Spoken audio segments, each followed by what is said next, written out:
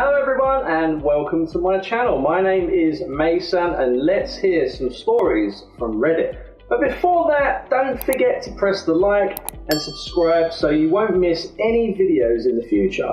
Or maybe leave a comment down below. That really helps the future of the channel and means so much to the effort that I put in every day. Now let's dive into the stories. First story, my mom just upgraded her wedding ring because my engagement ring was too nice.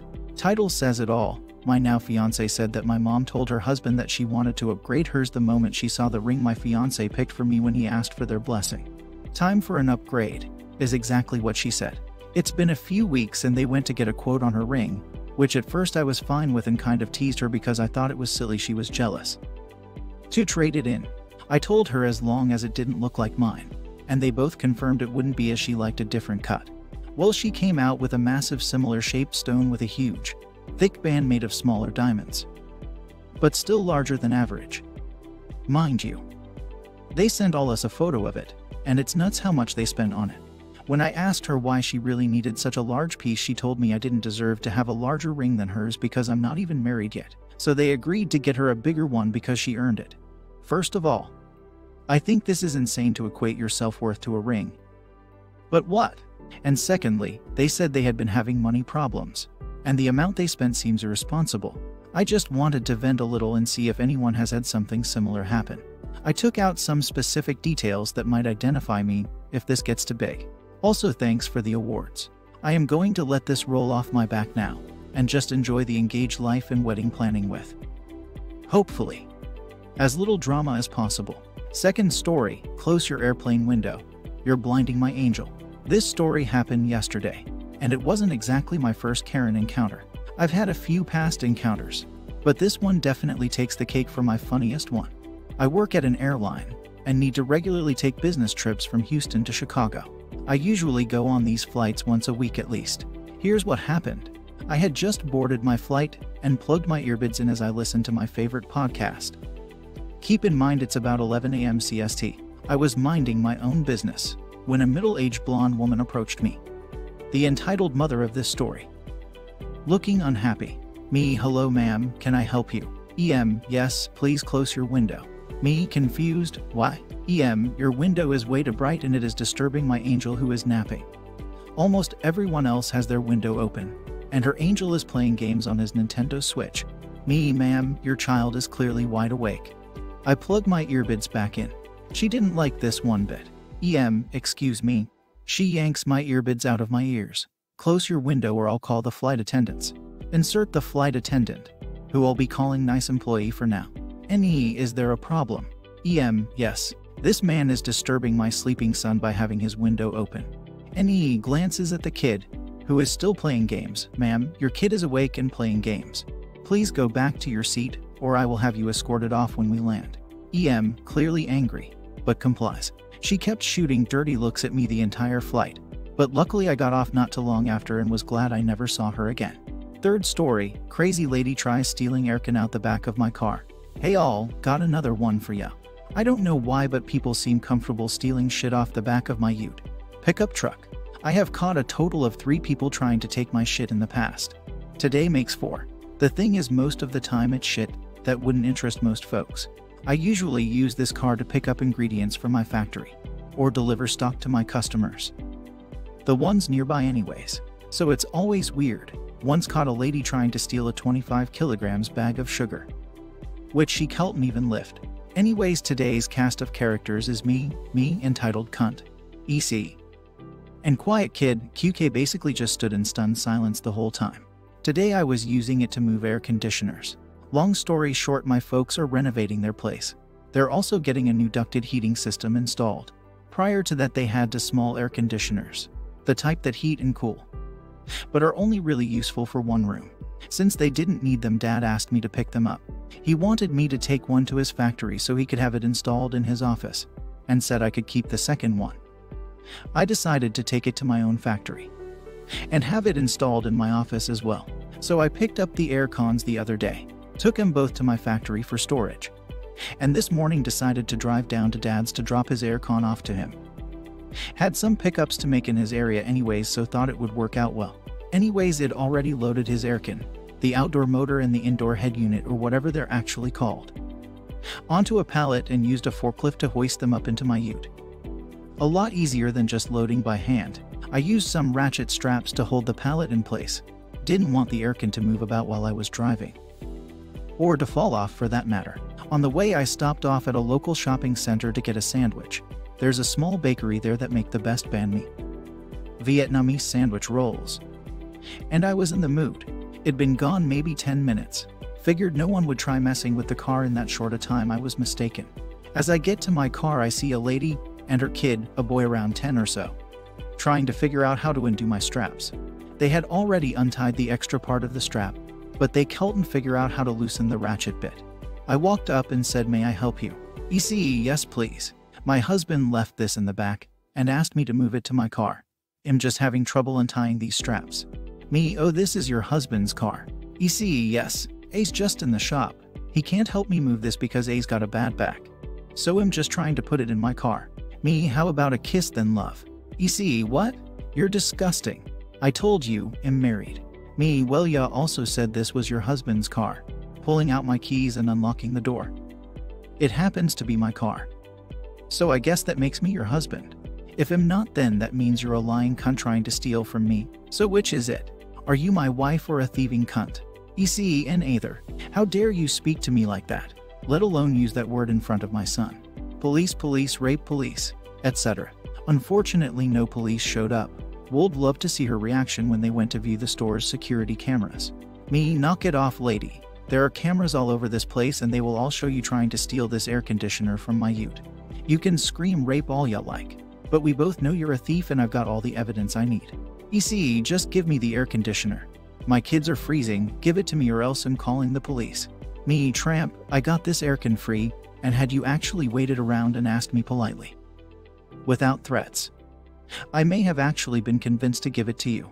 But nope, you decided to steal, then you decided to lie, and finally you decided to threaten me. So I'm gonna take my air conditioner with me. If y'all like to call the police and give him my license plate number, go ahead. If and when they contact me, I'll tell them to take a look at the camera footage which proves you're a thief. I'll also tell them I'd like to press charges. Ball is in your court. I got in my car. She stood in front to try to block me from leaving. When I honked at her, she kicked my car and pretended it hit her. I've also got a dash cam, right? It has caught you kicking my car. Would you like more evidence against you? She gave me the finger. I responded with a one-fingered salute of my own and drove off. Fourth story, Karen's baby boy wants my camper. I just bought a camper trailer not too long ago. It was pretty old, so I repainted it and fixed it up. It doesn't look new, but pretty darn good. And I plan to take it camping soon. I had it hitched up to my SUV because I was taking it to a friend's house a ways away and thought it'd be the perfect time to test spending the night in it away from home. I stopped at a station to gas up and buy some snacks in the little store connected to it. When I came out, there was a woman and her young son trying to look in the windows of my trailer. I asked them what they were doing, and the lady gave me a sour look before saying, "My baby likes your trailer." So I said he could check it out. But the door was locked. Damn right the door was locked. You don't just try to enter someone else's trailer. That's basically the same as trying to just walk into their house. Karen crossed her arms and said, "How rude. My baby just wanted to look around. Just open the door and let us in." No, go away and don't bother me again. At this point, her crotch goblin starts crying and pulling on her shirt. "Mommy, I want it." Mind you, this kid looked like he was 7 or 8 years old. I just started laughing because this situation sounded so much like other Reddit stories that I listen to online almost daily. Karen started stamping her feet and yelled, "What's so funny? Let us in the camper right now."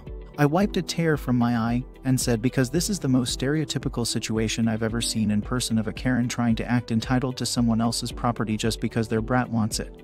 She seemed to recognize what it meant when I called her Karen, because her eye twitched and she scrunched up her face to the point it looked like she smelled something unbelievably foul.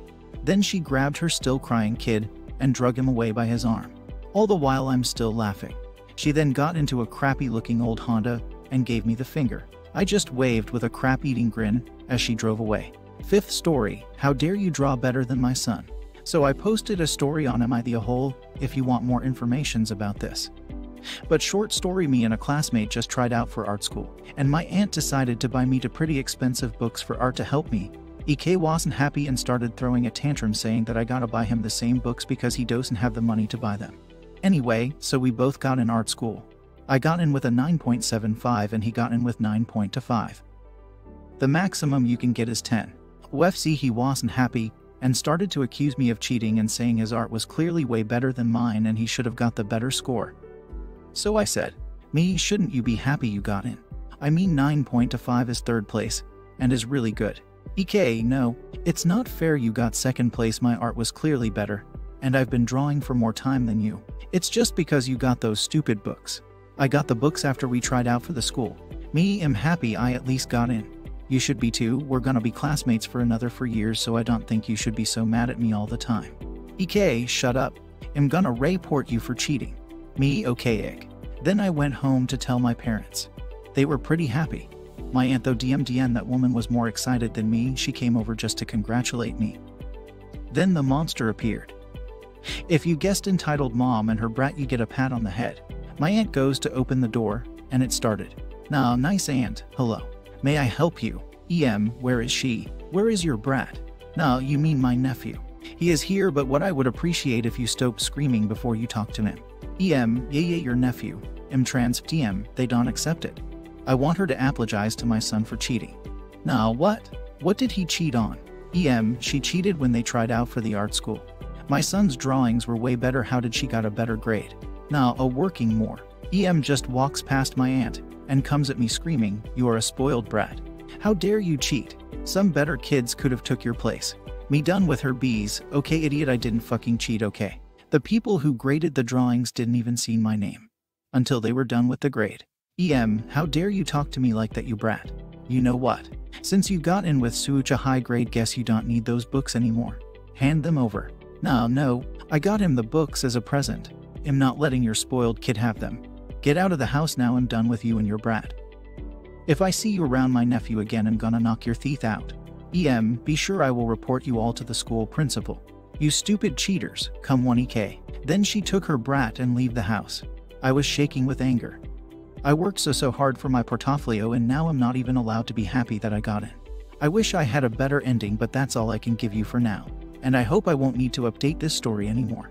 And tweet if you ask what my parents were doing while this was happening. My mom just went in another room saying she doesn't want to be involved, then came back to yell at my aunt for being rude and calling her daughter a boy. That what worried her the most.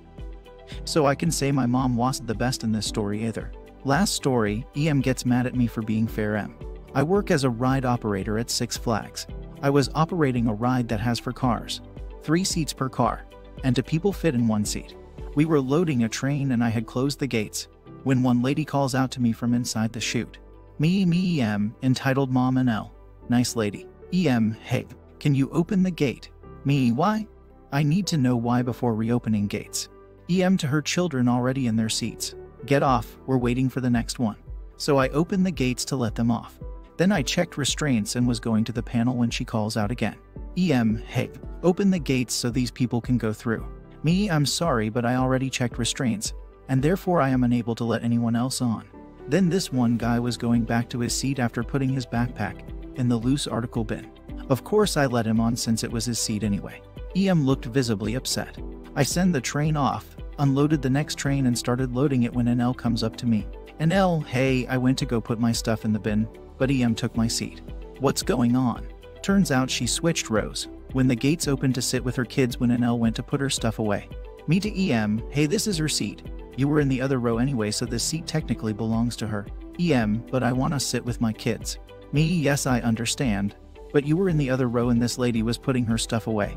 We waited 3 trains to get on together, but you kicked them off on the last train. Lie. And why did you let the other guy on after checking restraints when you said you couldn't? Me, because he was putting his stuff away, so the seat was his anyway. Can you please give your seat back to NL? Starts getting up. Nah, I want to speak to your manager. Give me his number. Smong kids, we have to wait for the next one. She goes back in the chute with her kids. I apologize to NL, finished checking restraints, and sent the train. She didn't say anything more to me afterwards. Guys, stay in your row and be nice to the ride operators. That's it for the video. Thanks for watching.